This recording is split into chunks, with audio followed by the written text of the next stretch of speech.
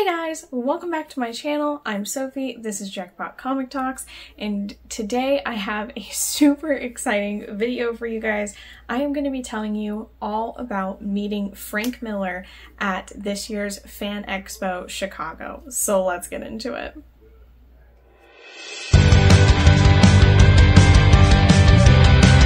Alright, so first off, I just want to say this is either going to be a very easy video for me to make, or it's going to seem heavily edited to you guys because I do sometimes have a tendency to start telling a story and then halfway through remember I've forgotten an important detail in the beginning, and then I'll go back and tell you that, which will remind me of another thing. And I'm not the greatest storyteller, I'll be honest. I get distracted with the details. So if it seems heavily edited, it's just because I'm clipping parts and making it to where it'll make sense for you guys and it's not so wordy.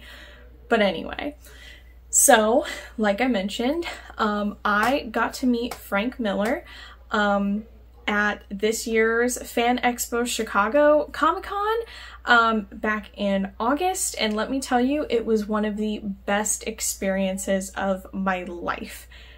It was incredible. So first off, I'll put some pictures over here. I cosplayed as both Raven for this Comic-Con and also as Mary Jane. I did her very first appearance, that first panel that she appears in, and then for Raven I did one based off of her look in the Teen Titans 2003 cartoon, because I also got to meet Tara Strong. I also painted a picture for her to sign. I'll also put that over here. She was super cool, loved meeting her, and that's why I did the Raven cosplay.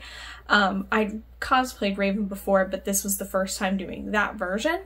And then, like I said, I did the first appearance MJ. I'll put that right here. And that was so fun. Again, the first time I cosplayed as that version of Mary Jane, I previous to that had done her more modern look. It was like a different wig and it was the spider heart shirt. But I definitely loved the first appearance one. That was super fun, and you know, people seemed to love it, which was really cool. But anyway, the reason you're watching this video, me and my dad got VIP tickets to a panel for I forget which anniversary it was, for 300. Now, I will be upfront with you guys. I have never read the comics, nor watched the movie for 300. Don't come at me. I will get to it eventually, but I didn't really, before the Comic-Con, I was so busy like making cosplays and stuff and getting stuff ready. I didn't really have time to sit down and watch it, or like read it in full. So I plan to do that eventually, so I know what was going on in this panel that I was at. But I was really there to meet Frank Miller, because that is the, you know, like opportunity of a lifetime. I'd be a fool to pass that up. So, you know, before the Comic-Con, we bought the VIP tickets. We were super excited about it. But you know, I was also a little nervous because I'm meeting like a comic book legend here. I'm going into this thinking, you know, well, what if he's in a bad mood and it ruins, you know, Frank Miller for me and all the comics, and, you know, or what if I, you know, mess up, or, you know, just I'm not, what if I'm nervous in that moment and then it's just awkward and weird. So I was a bit nervous going into it. But we went to this panel. It was later during the convention. I think it started around an hour before the convention closed for the day. So we were there pretty late after they'd even closed, which was great because it meant we all got to really, when we were meeting Frank Miller, like talk to him, and you know, I'll get more into that later. So it was a pretty big thing. But we get into the room, you know, we're sitting down and we're waiting for Frank Miller to come out. Ariel Diaz was also in the panel. I also met her earlier in the Comic Con, and she has a like Venomized Mary Jane cover, and I had her sign it. Very unfortunately, and I don't know why, I forgot to ask her to personalize it, so that was unfortunate, but I do have like a signed copy of her book, which is pretty cool. And then Frank Cho was also in this panel, along with Frank Miller. So, you know, we're waiting for them to get there. You know, me and my dad are just, you know, talking and everything. Frank Miller, Ariel Diaz, and Frank Cho get there. You know, they're going through some like preset questions for the panel, about 300. There's the moderator there, and I forget who it was, but shout out to him because he did a great job moderating this thing. It went so smooth. But they did the, you know, questions that, you know, they ask every time they do this panel at a convention. And then they opened it up to, this hair keeps getting in my mouth, oh my goodness. But then they opened it up to like fan questions. And I will admit, I do have some social anxiety. I don't like just going up and talking to people that I don't know. I don't even like ordering food when I go out to restaurants. So I was sitting there and I had a question in mind, and I'm like, no, I'm not gonna do it. It's just not my thing. You know, what if I get up there, they probably won't even have time for my question. I'll just have to come back to my seat anyway. You know, and I was wearing heels. I'm like, it's gonna be uncomfortable to stand in that line, and you know, who really even wants to hear my question anyway? What if I get up there and, you know, I trip over my words and I mess up my question, then I look like a fool. And then I thought about it again, and I was like, you have the chance to go up in front of Frank Miller and talk to him and ask him a question that you've always wanted to ask him. Do it. So I did. I stood up from my seat, I told my dad I was gonna go ask a question, and I got in line.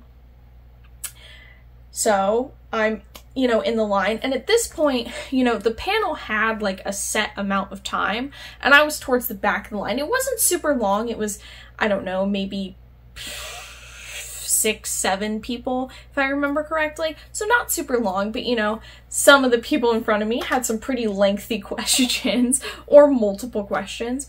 So as time is passing on and it's getting closer to like the end of this panel, I'm like, oh, see, I was right. I'm not going to get to ask my question. But you know what? It's okay. At least I made an attempt to. And then the moderator asks the, you know, like the security people, the staff who works there as well. He's like, is it okay if we just go through this line of questions? Do we have time for that? Is that cool? They're like, oh yeah, you're fine. And then I'm like, oh God, I actually have to go up there and ask Frank Miller my question now. I have no way out, because if I go sit down now, just because I'm nervous, I'm gonna regret it for the rest of my life. So I have no excuse at this point. I have to stay in line, and you know, people are asking their questions and sitting down, and the line is moving up. And that keeps happening, and all of a sudden it's my turn. And let me tell you, in that moment, I was freaking out. Again, like I said, I don't even like ordering things at restaurants or checking out at stores and stuff like that. I'm just not, I just have a lot of social anxiety when it comes to talking to people I don't know.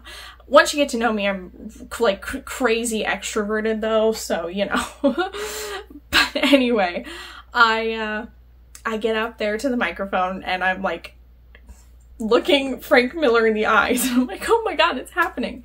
And so I asked him, well, I didn't start with my question. I actually said, you know, because some people, see, again, I'm getting distracted with details, but, you know, some people were asking about 300, but, you know, we were also asking about, like, his Daredevil run and his Batman, Dark Knight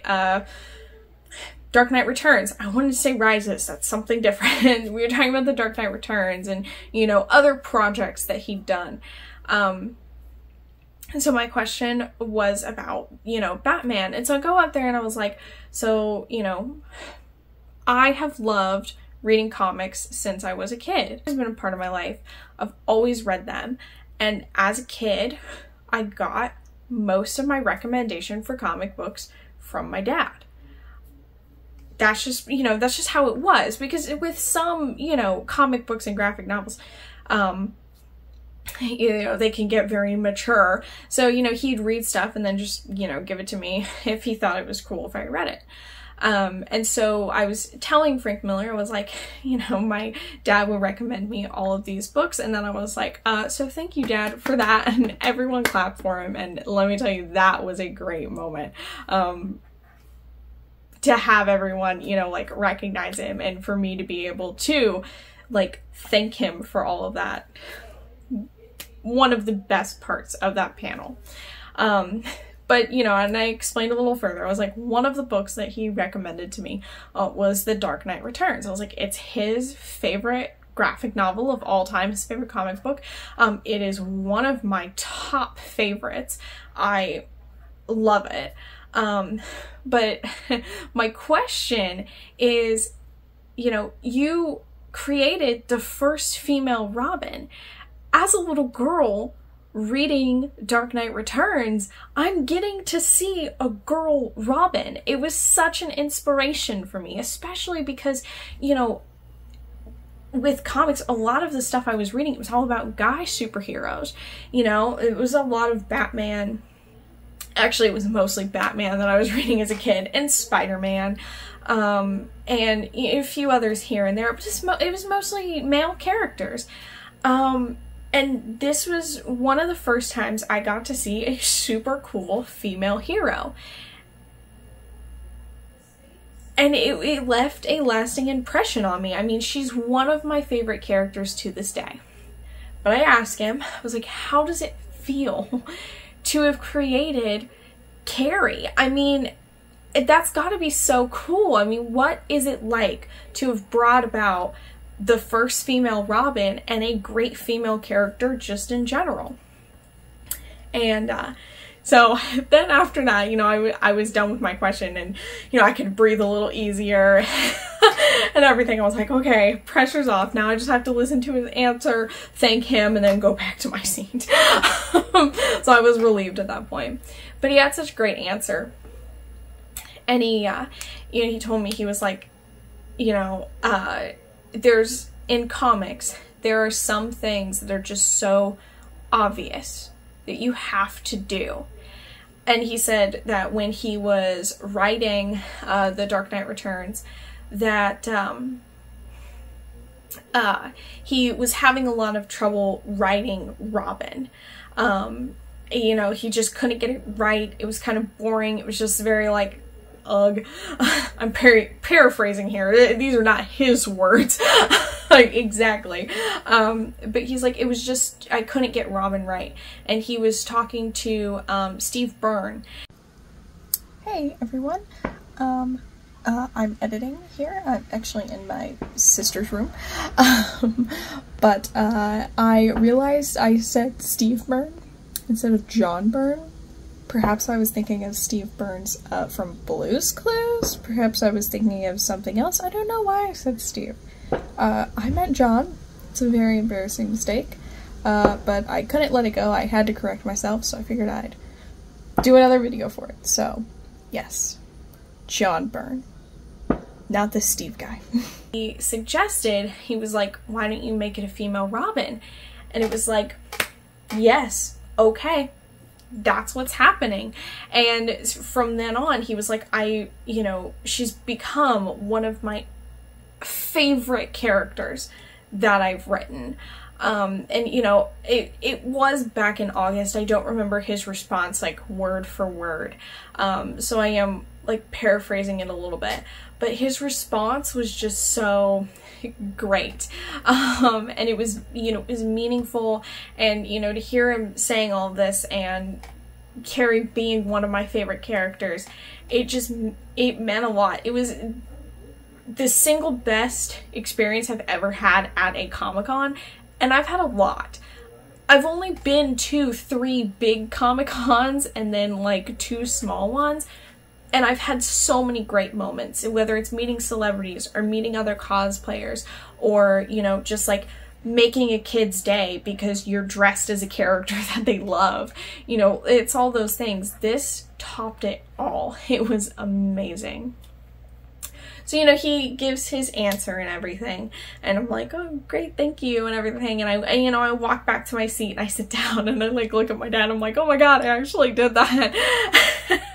And so, he looks at me, and he was like, did you hear what he said, you know, as you were leaving? I was like, no, because I had to walk through an aisle of people, so I was kind of, like, looking down, focused on not stepping on anyone or anyone's things. He was like, he said that was a great question.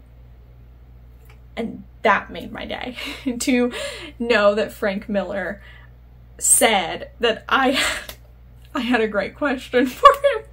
I'm like smiling and giddy about it now, oh my goodness. But that was just great to hear. So anyway, you know, they finished up with the panel. I was actually the last question. I like closed off the questions in the panel, which again was kind of cool. And so the people who were just there for the panel, they left. Frank Miller took a break, and then everyone who had gotten the VIP tickets, you got some exclusive stuff. You got like a lithograph. There was a special like black and white cover for 300 is a variant cover. And then you also got a picture with Frank Miller and a signature from Frank Miller. And so we were waiting for Frank Miller to come back. You know, we were just sitting there chatting, talking about the rest of the con and the panel itself. And then he came back and they called us up row by row, and the signature was first. So I got a comic signed, and it was the Robin 80th anniversary comic that they did, and it's got a bunch of stories about different Robins throughout that 80 years. And I bought it because I was so excited because they had a Frank Miller Carrie variant cover. And I, you know, bought it with the intention of having him sign it. Even before we got the tickets, I was like, if we get to meet him, you know, I'm going to go ahead and get this so I can get it signed. And so I had it, and I was like, well, I want to read it first, because, you know, once it's signed, I don't want to be, like, constantly reading it and touching it and, you know, mess something up. So I got it, and I read it, and Carrie Kelly does not have a story in it. I think she is mentioned maybe once or twice in the little, like, they'd have a page and it would have a little bubble with that Robin's picture in it and then a little synopsis about them. I think she has one of those. I think maybe she's mentioned one other time. She doesn't have a story. Dick Grayson has multiple. Jason Todd's got one or two. Tim Drake had a few. Damian had a few. Stephanie Brown had one. Carrie Kelly did not have a story in there. And I wanted to know why. She's the first female Robin. She was the third Robin, I believe. I think it was Dick Grayson, Jason Todd, and then Carrie Kelly. I know this is kind of like an off story, not in main continuity, but like I think in terms of chronological order for us, she was third. So it was really shocking to me that she was left out of the book, and I kind of wondered why. But of course, you know, when I was asking my one question, I wanted to ask the question that I asked, and I figured, you know, once I have him sign the book, maybe I'll ask him that.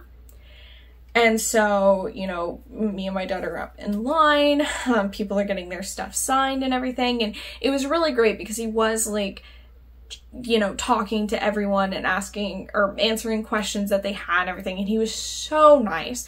And I was a little bit nervous, you know, I'm like, what if he's not nice? You know, what am I gonna do then? I'm gonna be a mess. Like, I'm gonna be like, I'm so sorry, you know? But he was honestly great. So exceptionally nice. It was amazing. But I get up there, and, you know, I tell the woman there, you know, I'm having him sign this comic. She's like, oh, great. And then she passes it on to him, and it's, you know, got that Carrie Kelly. I'll show it to you in a minute. It's got that Carrie Kelly cover on it. And she sees me and she tells him, she's like, oh, there's your Carrie Kelly fan. And I was like, yes, it's me back again. And he was like, oh, great. So, you know, he takes the comic and he signs it. And I was like, okay, I have a question for you. He's like, all right. I was like, so I got this cover, or I got this comic because, you know, there's a Carrie variant for it. And I was like, I was so excited to read it, but she doesn't have a story in it. And I was really confused as to why she had a cover for it, but she didn't have a story in it. And I asked, do you know why that is? And he's like signing the comic and he looks up at me. He's like, yeah. And so I'm kind of standing there, I'm like, can you tell me why? Because I'm like, you know what? Maybe he's not allowed to tell me. You know, maybe there was this whole thing about it. He's like, yeah, I can tell you. And so, you know, he told me about, he was like, you know, I knew she wasn't going to be in the comic. I was like, okay. And he was like, but, you know, she's my favorite character. And I wanted to put her on the cover. So I put her on the goddamn cover. Those were his exact words, not mine. I was laughing so hard. But he was like, I wanted her to have a variant cover. And so she had a variant cover. And we were talking a little bit about the book. And, you know, I started to walk away because he wasn't, like, personalizing the signatures or anything. It was literally just his autograph. So you went up there, you got your comic or book or whatever sign, you took it, you went back to your seat, and they were going to do the pictures later. So he slides the comic back to me, and I go to pick it up, and he's like, and as I'm like picking it up, I'm like, thank you so much. I mean, it was amazing to meet you, truly an honor. It was great, and I loved, you know, thanks for answering my questions. I loved talking about Carrie with you. And I start to pick up the comic. He's like, wait. And I was like, okay, I'm waiting. And he's like, can I personalize that to you? And so I gave the comic back to him. I'm like gonna cry, oh my god. And so I gave the comic back to him, and he asked what my name was, and he personalized it, and he put for Sophie, and then he signed it. Best meeting a celebrity moment ever for me. Let me hold this up a little bit closer to the camera. I want to make sure you guys can see it without too much of a glare. If I need to, if it's too much of glare I can't really see right now, maybe we'll try this side. I think that's okay. If you can't get a clear shot of it, I'll probably just put a picture of it in front. But when he asked me that, when I started to take the comic and he was like, wait, can I personalize that for you? I was beyond shocked. Because like I said, he wasn't personalizing signatures that day. It was just an autograph, just his name on whatever you wanted to sign, and that was that. And so the fact that he asked me if I wanted it personalized meant the world. And I will treasure this forever. It is one of my favorite things that I own. I've got a lot of very cool comics. I have, you know, the first appearance of Mary Jane, and I have some other key comics. I'm actually not going to tell you about them. That'll be a different video. I've got 3 huge keys that I just picked up over the last few weeks. And I've got a bunch of covers that I love and comics that have been gifted to me that mean so much. But that interaction and that moment makes this my favorite comic that I own. It really does mean the world to me. So yeah, that's the comic that I have. And I think for the rest of the video, I'm actually going to, sorry Umbrella Academy, for the rest of the video, Carrie shall be up here. So, like I said, the panel also, if you had the VIP, you got to get a picture with him. Me and my dad, it was, you know, like each individual person, but me and my dad were like, let's do the picture together, you know? And so we get up there, we give him our tickets, and we're like, is it cool if we just get one picture with us together? She's like, yeah, totally fine. So we went up there, and we're each, I'll put the picture here, but we're each standing next to Frank Miller, and, you know, we were talking to him, and it was just so nice. He also signed a Batman comic for my dad. I'll put another picture of that here. Getting to meet such a, like I said earlier in the video, such a comic legend. I mean, we got so many great stories from him. We get the Dark Knight Returns from him. He gave us the first female Robin. He was so kind and so nice, and I got to, you know, do all of this and experience all of this with my dad.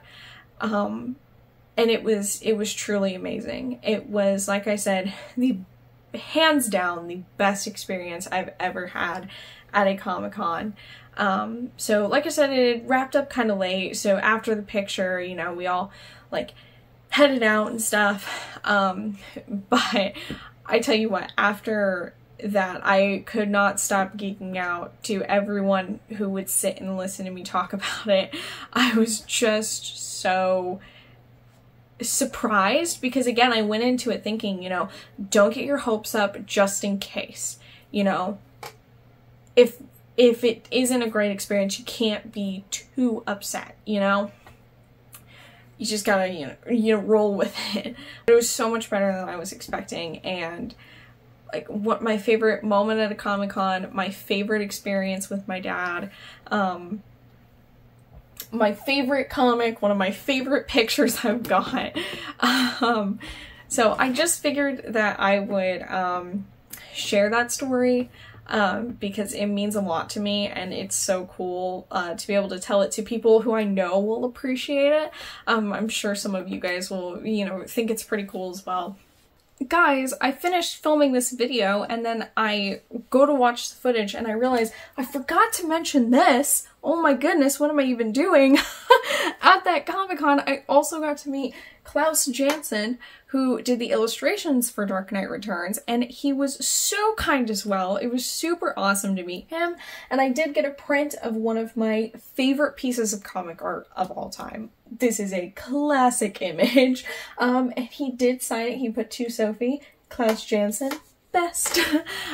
So yeah, I can't believe I forgot to mention it. It's literally right here behind me, but I figured I would tell you guys about that too before I forget again and it goes untold. That pretty much wraps up this video. Thank you guys so much for watching, for listening to me ramble on about this. Leave a comment below, maybe if you've met Frank Miller, or any of you guys. I think he went to several FanExpo conventions this year, so if you guys have met him too, for sure let me know. I would love to hear what your experience was like, or if you've met any other, you know, comic creators, I'd love to hear about that as well. But thank you guys for watching. Remember to like, comment, share, and subscribe. And as always, I hope you hit the jackpot with your next comics. Bye guys!